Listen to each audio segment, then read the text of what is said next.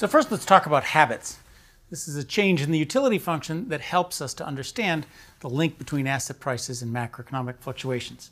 This is the paper that I wrote with John Campbell, and we'll go through that here.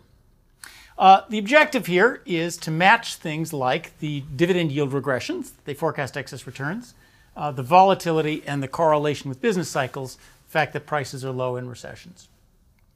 So our main ingredient, remember our Hansen-Jaganathan, our main equation, the market Sharpe ratio equals risk aversion times variance of consumption growth.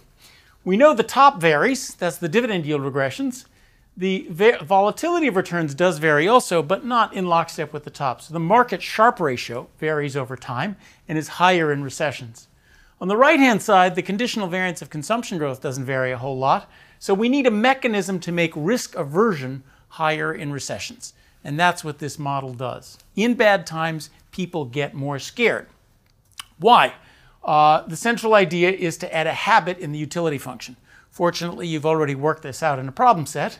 If we center the utility function at x, the level of habit, and there's utility, then as consumption declines towards the habit, people get more and more scared of going below the habit. They act in a more scared way. They drive down stock prices. So we will see in bad times, stock prices falling, expected returns rising, risk aversion rising. That's just what we need.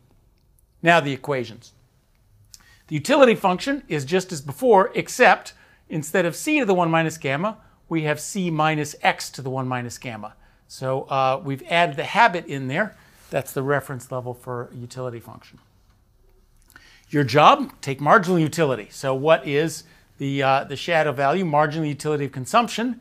That's just c minus x to the minus gamma. It's convenient to multiply and divide by the consumption.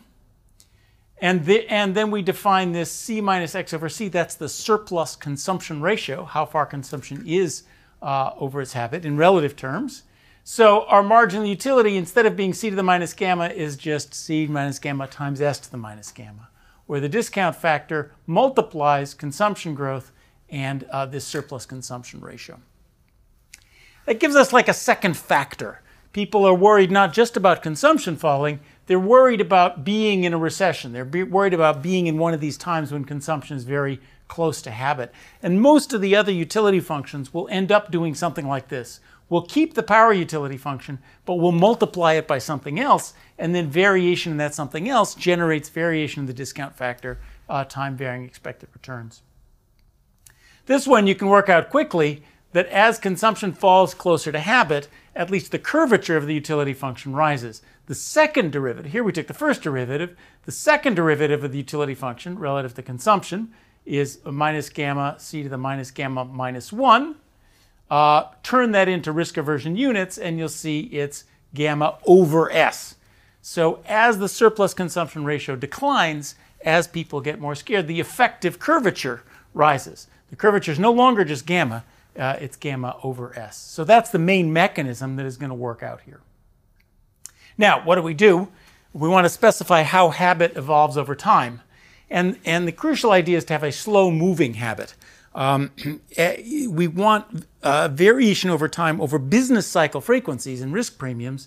So the habit has to move up slowly over the boom, and then consumption falls relative to that slow-moving habit in the recession. Not just a one-period consumption growth. So a simple idea would be a linear habit accumulation. Habit's a slow AR1 of lagged consumption. We didn't do that. It works out better to have an AR1 for the surplus consumption ratio. It applies the same thing. It's nonlinear and it works out better. It keeps consumption from falling below habit.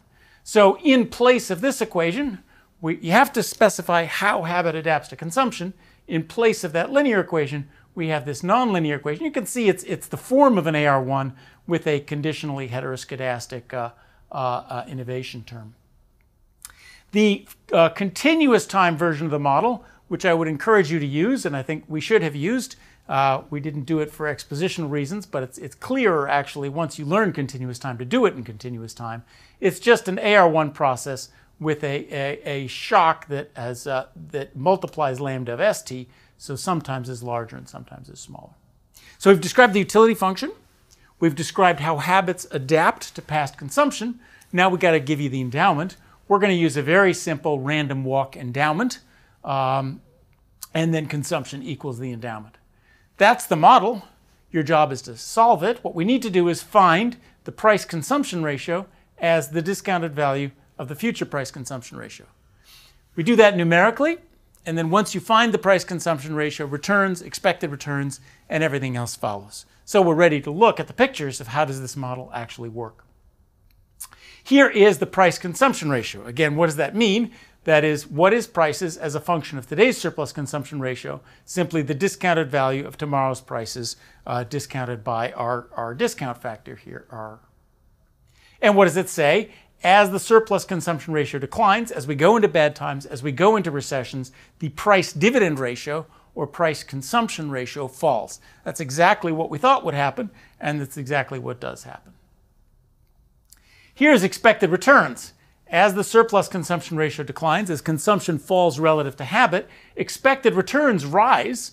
That's exactly what we're looking for. We're seeing the risk premium rise in bad times. Prices fall, expected returns rise. You can see we're going to get the regressions to work out. The risk-free rate doesn't do anything. The model was set up to have a constant risk-free rate. So we have the risk premium rising in bad times as prices fall in bad times. Here is, for example, the long horizon return regressions. We saw those dividend yield regressions. This model generates those regressions. Here is from the model the regression of return on dividend yields at 1, 2, 3, 4, 5, 6, 7-year horizon. You can see the coefficients rising with horizon, the R-squared rising with horizon, as they do in the data. These are the data, these are the coefficients, and the R-squareds in the data. So the synthetic data from this model replicates the same regression coefficients as you saw in the real data, and you saw why.